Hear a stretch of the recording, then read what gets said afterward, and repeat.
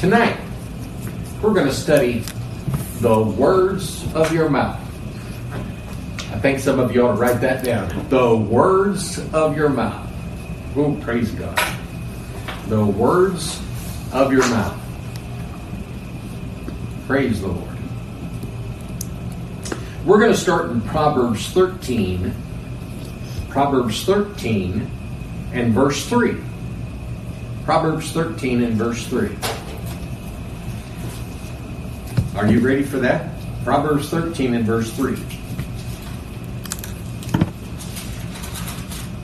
I'm going to read from the New American Standard Bible. It says, "The one who guards his mouth preserves his life." That's pretty strong.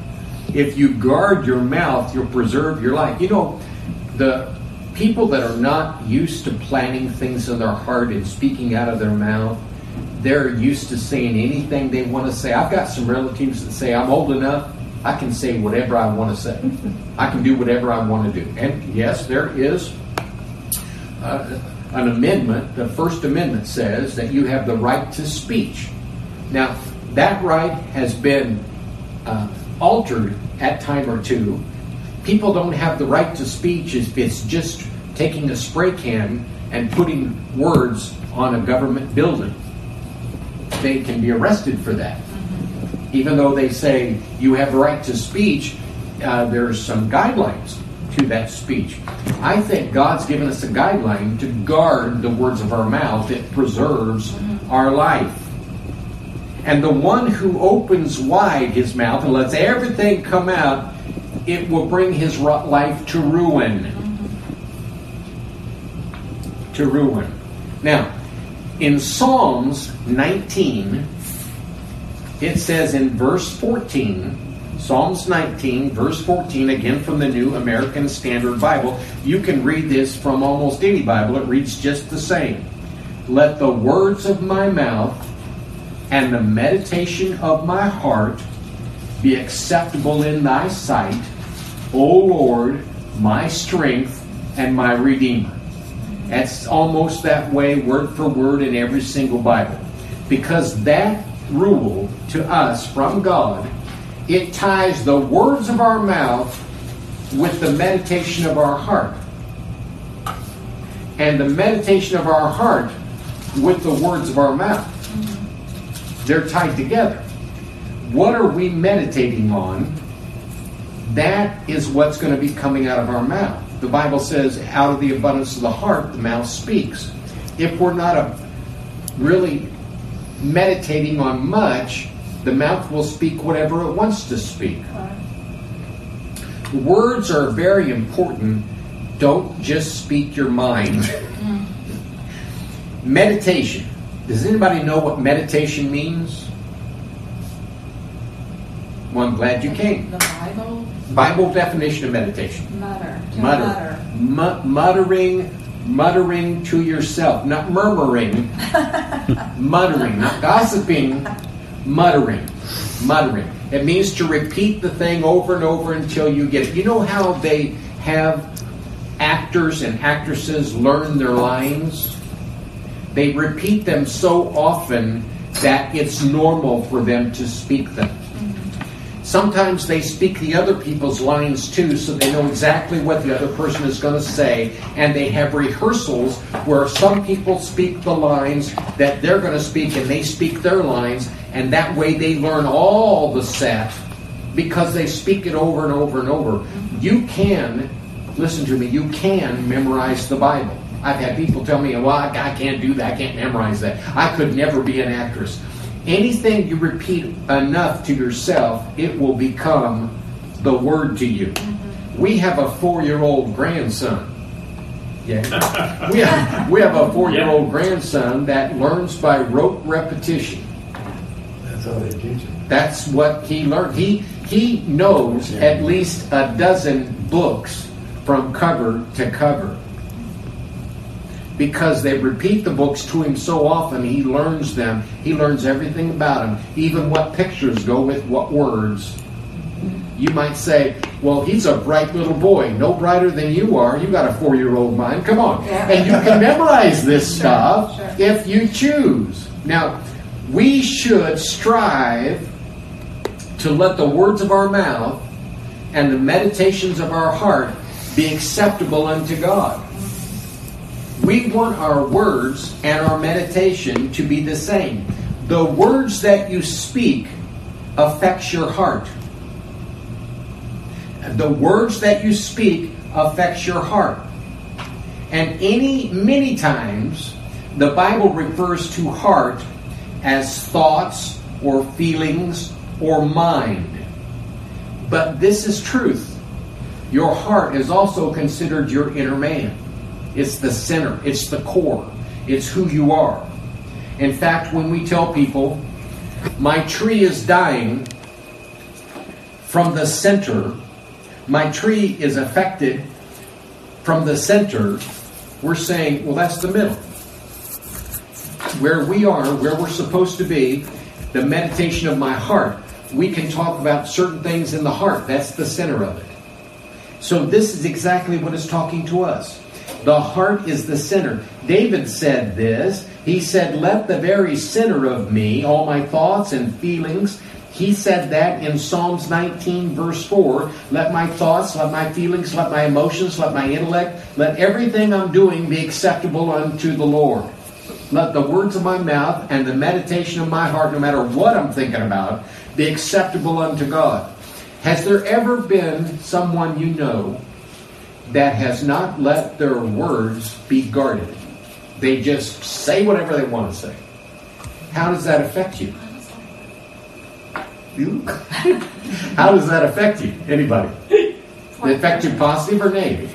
Negative. Sometimes when you're around those kind of people, you go, ooh, I forgot why I don't want to be around you. I don't want to be around you because your mouth just shoots off. Well, the heart is influenced by the words you speak, and the words you speak influence the muttering in your heart. So, your words connected to your heart. The words that you say over and over affect the way you mutter to yourself. Because that's what muttering is. You say it to yourself. But muttering out loud can also be the same as muttering to yourself. You can quote the word out loud and you can memorize it. It's the same as putting it in your heart. So the words of your mouth are influenced by what's in your heart. But your heart is influenced by the words of your mouth. So they're both connected. They're both connected. Words affect our feelings. Yes. Anybody agree with that? Yes. You can talk yourself into being depressed. Words affect your desires. You can look at something so much, I don't want that, I don't want that, I don't want that. You can convince everybody you don't want that. There'll come a time when you've said it so many times, they will believe you don't want that. Do you know that there are some people that get on the witness stand that are known liars? And they can lie. Can they lie? They've said the lie so many times they even pass a lie detector because they've spoken the words so many times they believe it in their heart. It's the truth. Listen, our desires, our affections, our perceptions, our imagination, our understandings are all influenced by the words that we speak. In Proverbs 18 and verse 21, Proverbs 18, verse 21, you probably know this. I'm going to read it from the New International Version. It says, the tongue has the power of life and death. The tongue has the power of life and death. And those that love it will eat it. In other words, whatever you have in your mouth, that's what you prove that you love. That you love that because you wouldn't put it in your mouth if you knew it was going to kill you. Anybody ever in this room ever eaten a blowfish? No. Did you know they're poisonous? And that if you eat it and you don't eat the proper part, you can die? Oh yeah, that's the truth.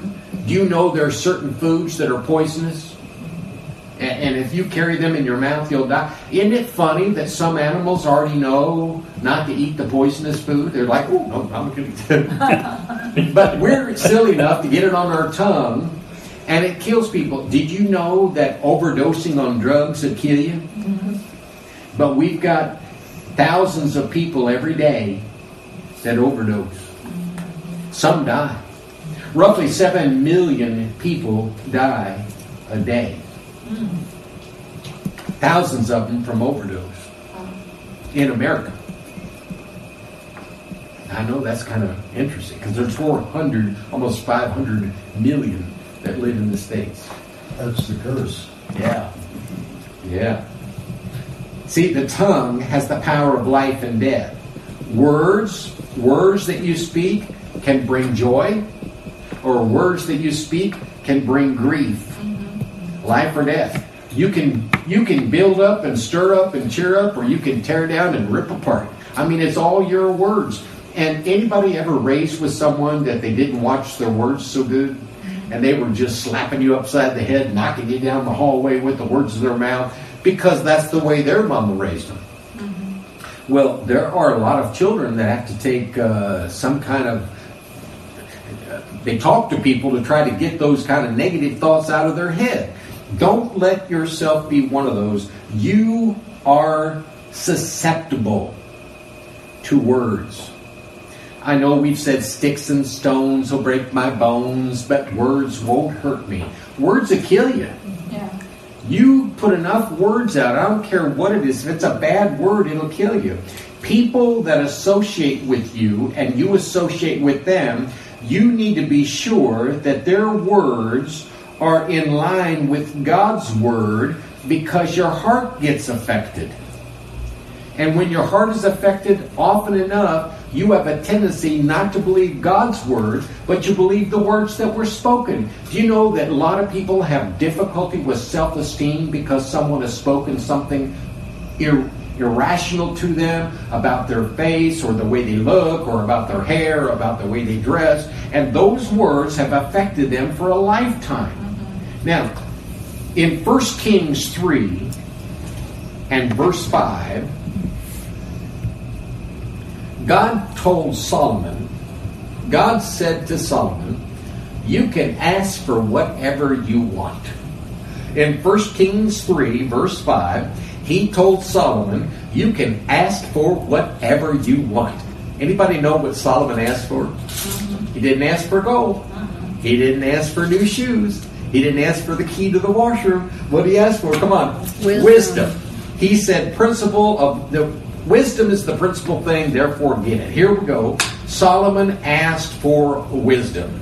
Solomon loved God with all of his heart. This was the number one thing going for him. But the second and very important thing going for him, his father loved God with all his heart. So we have something that's very important.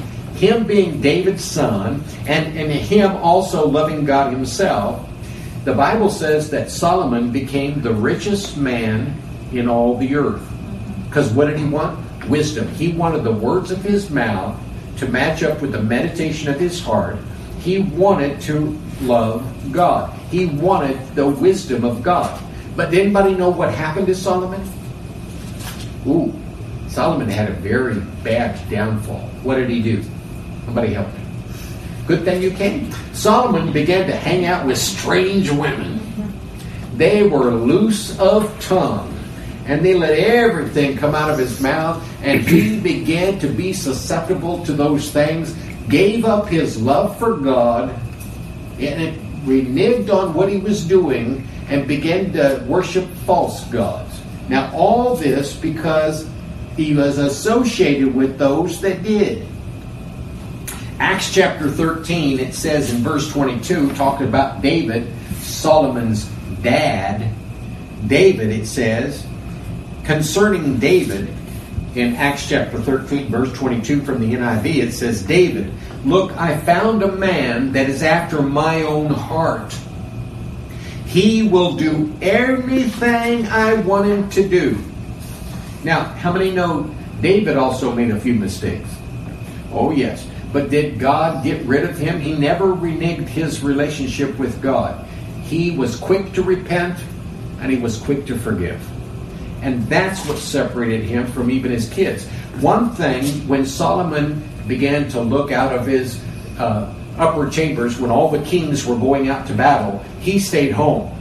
And he stood out on his balcony, and he saw a beautiful woman out on her balcony, and she was bathing. Anybody know what her name was? Bathsheba. Yeah, Bathsheba. And he's out there, he's looking out there. What's that? Bathsheba. Bathsheba. I thought you said Sheriff. No, Bathsheba. She's out there taking a bath. So she's out there, and he sees that, and he says, I want that woman for myself. So he calls that woman unto him. He has the kingly way with her. He sends her back to her house and later finds out she's pregnant. So he takes Uri the Hittite and he sends him out to the front lines of the battles that are going on. And Uri somehow still lives. And so they send him into the deepest part, and Uri the Hittite dies. And he doesn't get all sad or anything. He just takes the woman to be his wife.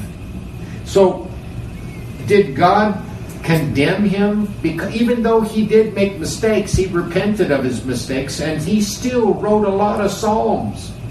He still was the guy that took down the giant.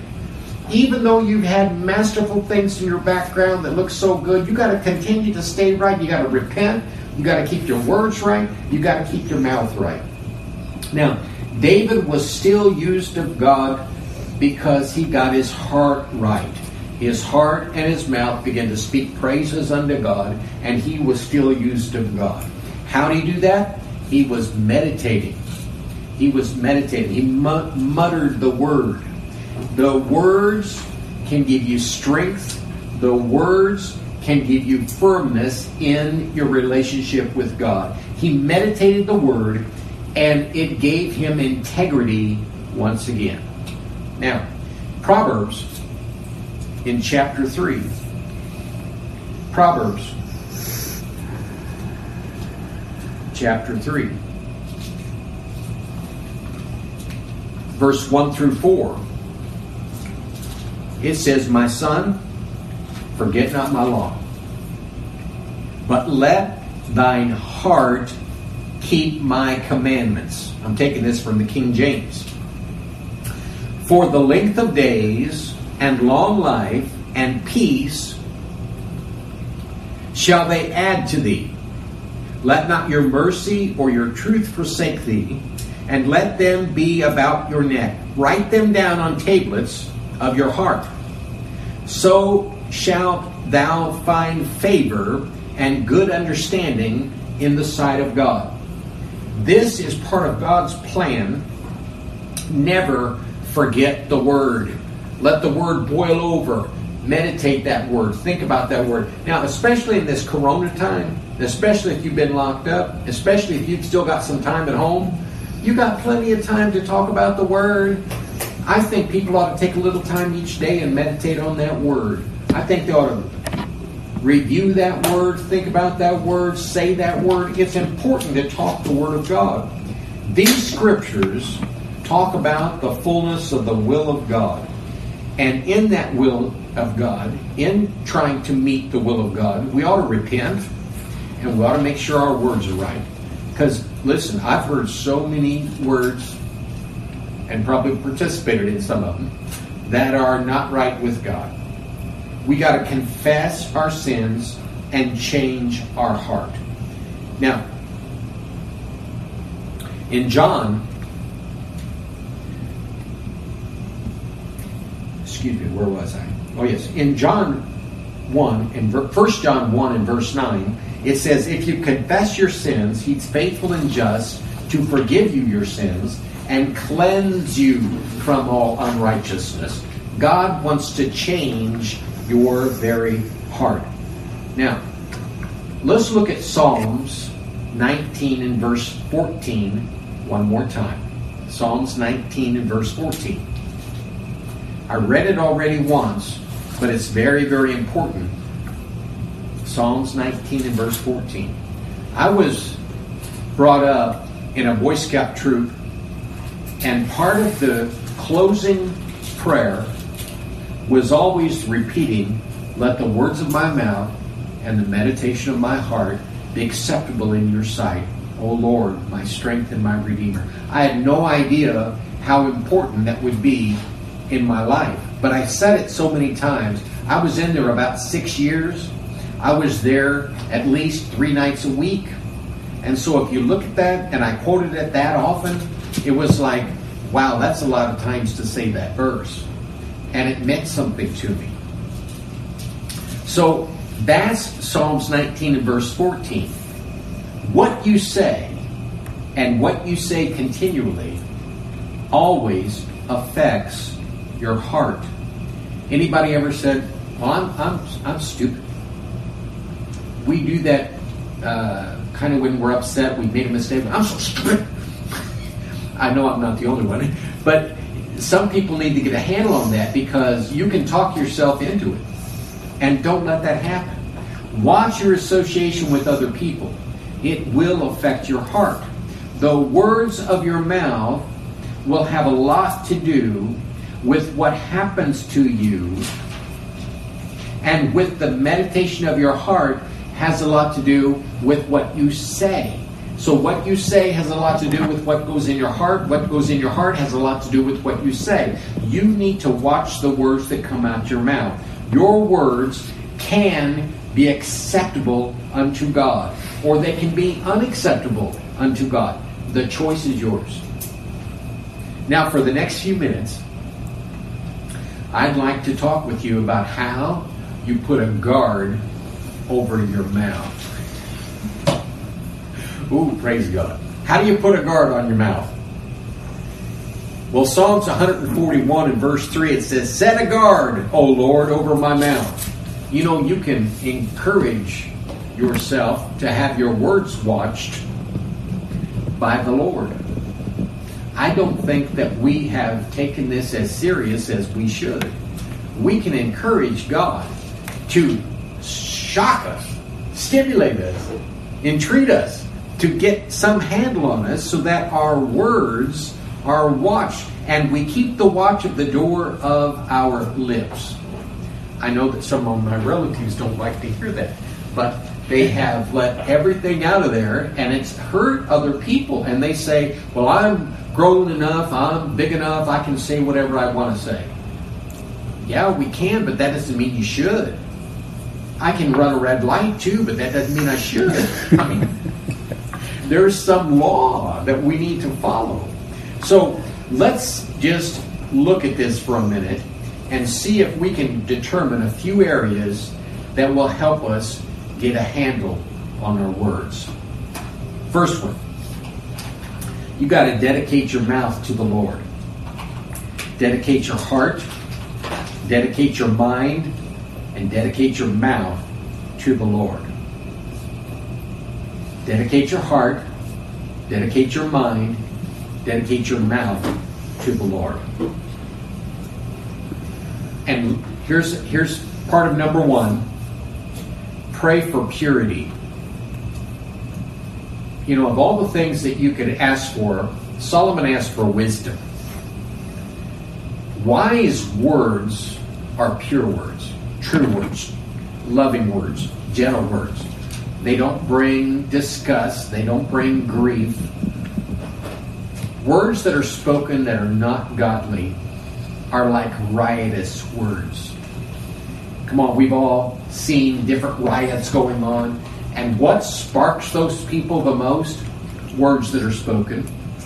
They hear words and they're ready to fight. We have got to guard ourselves and pray for purity. Another one, real simple. In Hebrews 13 and verse 15, it says it like this. Therefore, by him, let us continually offer up a sacrifice of praise. That's what he says that we should do with our mouth. You know, when you're tempted to say anything, you ought to just stop. Praise the Lord. You ought to just praise God. The fruit of our lips ought to give thanks unto his name. That's the scripture. Now, this sacrifice of praise does not include speaking gossip. You got to sacrifice the gossip. You got to sacrifice the foul word. You got to sacrifice the slander. I'm going to help you here. You got to sacrifice the words of fear. In the last several months, I've known there's been lots of folks catch themselves after they've spoken it for about 30 minutes. They go, I don't want to say that anymore because the fear just comes out. We are riled up by fear. Fear has captured people's hearts. Fear has captured their minds. Fear brings such bondage. The Bible says fear brings bondage. It brings such bondage. We locked ourselves up in the house. It brings torment, the Bible says. It does bring torment. What kind of torments do you think fear brings? You won't participate in anything because you're afraid. You know, if we didn't want to drive unless all the lights were green, we would stay home. I think that there was one politician that said, unless we find a cure for the Corona-19, we need to all stay in our houses. Oh dear. I'm going to help you. That cure, even if you get that cure, somebody's going to get Corona-19. And you say, how come? Do you know they have vaccines for almost every flu? And people every year still get them? And you say, how is that possible? There's vaccines out for mumps. People still get mumps. There's vaccines out for measles. People still get measles. How come? Because that virus is still out there. Just because you get a vaccine doesn't mean it stops, okay? So you got to pray for your mind. You got to pray for your heart. You got to pray for your mouth. In Luke chapter 6 and verse 45, it says, out of the abundance of your heart, the mouth will speak. You ought to be careful what you put in your heart. Meditate the word on your heart. Let that stay in there. We got to quit watching the news. Listen, I know some people that do 24/7 news. Keep it on all the time in their house. They're watching CNN, MS, whatever it is. They put that stuff on and they'll just watch it. When you go to visit with them, I've been to their houses, those people's houses many times, and sit down to talk with them, and they still will glance over at the TV. It's the same news that plays every 30 minutes, and they'll still watch it. And you say, why? I don't know. Some people are inundated with the bad news. We've got to change that. Number 2, you got to pray for an awareness of your words. Just like we prayed for a guard over our heart, you got to pray for an awareness of your words. You know that our words are so important that other people's lives can be influenced by them. If we don't watch how we talk to our spouse, we could actually injure them with the words coming out of our mouth. If I choose a wrong word, I damage you. Just by one word. I have experienced this kind of thing before. We need to watch our words. Watch our words. Pray that God put an awareness in us over our words. In other words, we've got to speak intentionally. What if our Congress people all spoke only intentionally, not just whatever they wanted to say? Wouldn't this be a different life if we just took some responsibility for what's leaking out of our mouth? Now, what comes out of our mouth is just like a tube of toothpaste. Once you squeeze it, you can't put that toothpaste back. I don't care what you try to do. You can't jam it back in. You can't throw it back in. You can't get it back in the tube. Because you've got to take some responsibility. Ephesians chapter 4 and verse 29, it says, let no corrupt communication proceed out of my mouth. Now you can quote that and quote that and quote that and mutter that until that is part of your life. And you can begin to operate with no corrupt communication coming out of your mouth. But I will only let that which is good and necessary for edification. that it may impact grace to all those that hear it. Let no corrupt communication come out of your mouth. You know, we often speak corrupt communication to ourselves. Without even realizing it, we're our biggest influencer. We say things like this: "Oh, I'm so stupid. I can't believe I did that. I'm so dumb. What's wrong with me anyway?" Listen, if you keep speaking that stuff, our brains are so good, it's going to go looking for an answer. You ought to say something else. I have the mind of Christ. I have the wisdom of God formed in me. I speak things that are good and lovely and good report and virtue and praise. I think on these things. I let no corrupt communication come out of my mouth, but that which is edifying and brings grace to the hearer. I'll tell you what, there's power in meditating the Word. Now, my grandfather used to say it like this: taste your words and see if you want to spit them out. I think there's some truth to that. Because I say things like this. I don't like anyone to walk around. When the kids were small and they walked around with a sad face or something, I didn't like sad faces. I'd say, go look at yourself in the mirror. And they'd give me that frown or that look. And roll their eyes. I'd pick them up and roll them back. And I'd say, you have got to see the way you look. And we never let corrupt communication. If people begin to speak foul things, we'd stop them right there. We'd say no. And you know, the biggest thing that would go on that started corrupt communication was scrapping with one another. The small kids they would start a little conversation and scrap and they'd talk about it, and then next thing you know, there's an argument going on. Because they let corrupt communication come out of their mouth. So you have to take a hold of that stuff. Now, number 3. This is a biggie. The big 3. Here's number 3. Surrender your right to complain. I'll say it again because some people are writing it down. Surrender your right to complain. Well, Philippians 2 and verse 14 says this from the Expanded Bible: do everything without complaining. Oh my goodness, that can't be much more clear. Stop your complaining. Grumbling and complaining are part of our nature. We complain if the food isn't quick enough. We complain if our hair can't get done right. We complain if the bed won't make up right. We complain if the trash man didn't pick up the trash that day. We complain if the yard man didn't do all the yard work. Then we find everything to complain about. Well, we ought to give up our right to complain. And the Lord said it like this: complaining doesn't edify anything. You're right, Lord. Listen, I have had him. I said, Lord, help me not to complain. I don't want to complain. I'm serious.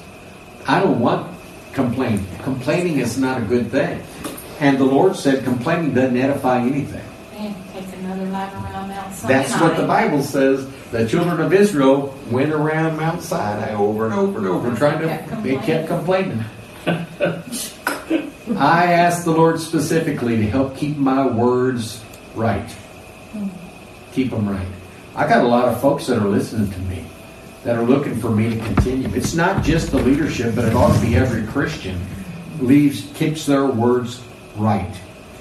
You need to replace every complaining word with something good and gentle.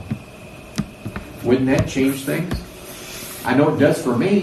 When I'm in the midst of complaining, and that has happened, the Lord said, you better get a handle on that, and I'll just go to praising Him. I'll tell you what, complaining stops. We got to ask for forgiveness and go before the Lord and get a BA, a better attitude. Because right now we have a BA in bad attitude, okay? We need to get a better attitude. Need to get a better attitude. Now, if we're going to ask for, and really that's number 4, if we're going to ask for forgiveness and we're going to get our attitude right, James 3 and verse 2 says it like this. And I'm taking this from God's Word translation. God's Word translation. It says, all of us make mistakes. And if someone doesn't make any mistakes when he speaks, he would be perfect. We all make mistakes when we speak. If he didn't make mistakes when he speaks, he could be perfect. He would be able to control everything, all the time, everything that he does. But we all know that we can't control everything that we do because our mouth stops us. So we need to get a handle on our mouth. This is important. And ask God to forgive us. We got to commit to working on the words of our mouth, the words that we speak, that will actually demonstrate the love of God in my words. Oh, that's a good one. Demonstrate the love of God in my words. That'll change some things. Number 6. And the last one. You ready for this? Did I give you all of them? I'll start over so you can hear. Number 1, you got to dedicate your mind, your heart, and your mouth to the Lord.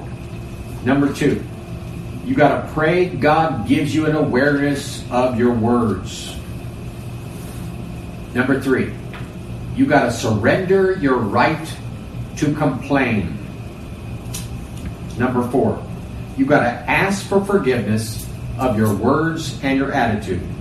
And number 5, you got to practice speaking words that encourage and inspire. Practice speaking words that encourage and inspire. If I was going to ask you, who was your favorite teacher? Everybody had a favorite teacher. Well, at least I did. Everybody had a favorite teacher, I think. And it's usually the one that encouraged you, the one that inspired you. We have a favorite friend. They encourage you. They laugh at your jokes. It inspires you. You like to be around them because you get encouraged by them. We have a tendency to be drawn to those that encourage us and inspire us. We have a tendency to repel those that don't encourage us and those that don't inspire us. If you think about the people you defriend, and it's not just Facebook, but when you defriend them and you will not do anything else with them, it's because they've discouraged you once too often. True. You build up, you cheer up, you stir up, you stay around those that encourage you. If they spend time encouraging, I don't care what it is, from the way you look, to what you dress, to what you say, if they encourage you and say, oh, that was good. If they encourage you and say, that tastes great. If they encourage you and say, I like to be around you. I don't care what it is, but if they encourage you, you want to hang out with them. And so by the words of our mouth, we can determine who's going to be in our church. I'm telling you, you'll have nothing but Pied Piper people hanging around you if you use your words to encourage. Mm-hmm. We use our words to tear them up. We're going to rip their head off. We have a tendency to want everything to come out of our mouth except this. 1 Peter 3 and verse 10. It says, he that would love life and see good days, let him refrain his tongue from evil. If you want to see long life and good days, you got to get a handle on your tongue. And let your lips speak no deceit. We love to be encouraged, but we hate to be lied to. We love to be encouraged, but we don't like folks that will not inspire us. They don't encourage us. They put us down. They talk about something we've done or what's not good. Our goal in all of life is to speak the word. Because the Bible says God is life and God is light. God is life and God is light, and in Him is no darkness at all. And if God is life, then our goal, and it's to speak the Word, our goal is to speak life to people. Because that is God. We should speak life to people. We should encourage. We should build up. We should stir up. We should cheer up. We should speak life. One of the prayers that we've always prayed over people is we speak life to them. Even if they're on their deathbed, we speak life to them. Because that's the Word of God to you. You got to build up others. You got to encourage others. You know, a lot of times to encourage people and build them up, it just means to soothe them. You know, every once in a while my wife says, "You could have said that different." I'll say something like, she'll say, "Oh, I worked really hard on this, and this was hard, and I had to do this, I had to do that, and I had to do this." I go, "Well, thank you." She goes, "You could have said that better." "Well, what do you want me to say?" Then she'll say, "Well, you've done a great job." Oh, and I go, "You did a great job." She goes, "Now you said what I said." That's no big deal. Because people need to hear the soothing words of your voice. Are you soothing people with what you say? Soothing them with encouragement, soothing them with comfort, soothing them with joy. They need to hear that what you have seen them do has brought you joy. So it soothes people. It's kind of like God. In the presence of the Lord, there's fullness of joy. He gets a kick out of you going into His presence because that's where joy is. He wants you in His presence. You've got to inspire and motivate others. Because when you inspire and you motivate, you energize them. We're always looking for people to do better. And when I was speaking at all kinds of businesses, one thing I always told them was you have to encourage your workers. You can't demotivate them. Because once you start demotivating and once you're not encouraging them, they will not be energized to do their work. They won't fulfill the task at hand. You may have a quota for the day, but they'll do everything they can to keep from fulfilling it. You can have everything you want if you would encourage them. You can build them up. You can stir them up. You can cheer them up. Now, you need to watch the words of your mouth. And that's all we have for today.